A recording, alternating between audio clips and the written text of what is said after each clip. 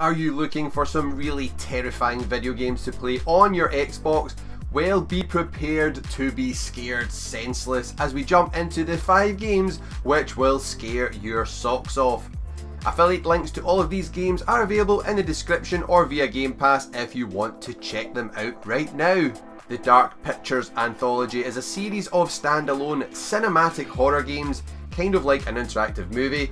Each game features a brand new story, setting and characters with a fully branching narrative. In Man of Medan, 5 friends set sail on a holiday diving trip. As the day unfolds and a storm rolls in, their trip soon changes into something much more sinister. Who will live? Who will die? Well, it's all down to you, my friend.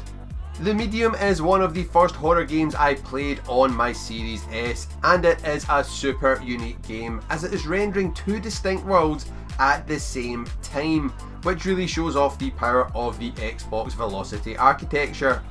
You become a medium living in 2 different worlds, the real one and the spirit one. Haunted by a vision of a child's murder, you travel to an abandoned hotel resort, which many years ago became the stage of an unthinkable tragedy. There you begin your search for different answers. As a medium with access to both worlds, you discover a dark mystery only you can solve. Use your unique psychic abilities to uncover its disturbing secrets, solve dual reality puzzles, survive encounters with sinister spirits, and explore these 2 realities at the same time. Outlast 2 introduces you to Sullivan North and his followers, who left our wicked world behind to give birth to Temple Gate, a town deep in the wilderness and hidden from civilization.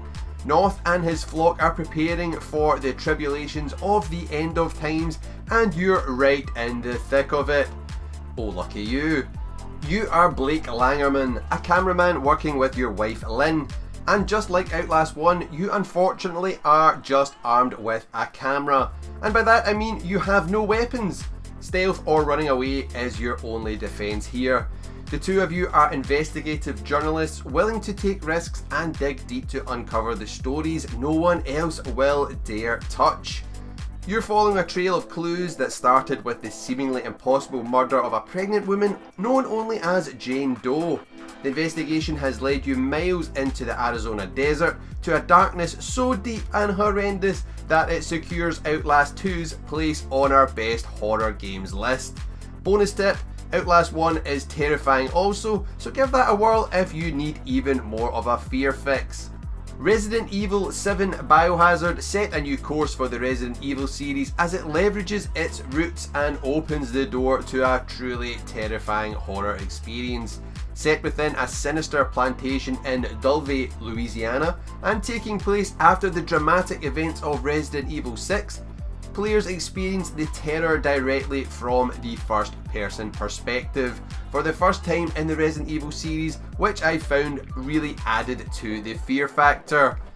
Embodying the iconic gameplay elements of exploration and tense atmosphere the series is known for, Resident Evil 7 Biohazard delivers a disturbingly realistic experience that will probably define your nightmares for the next few weeks.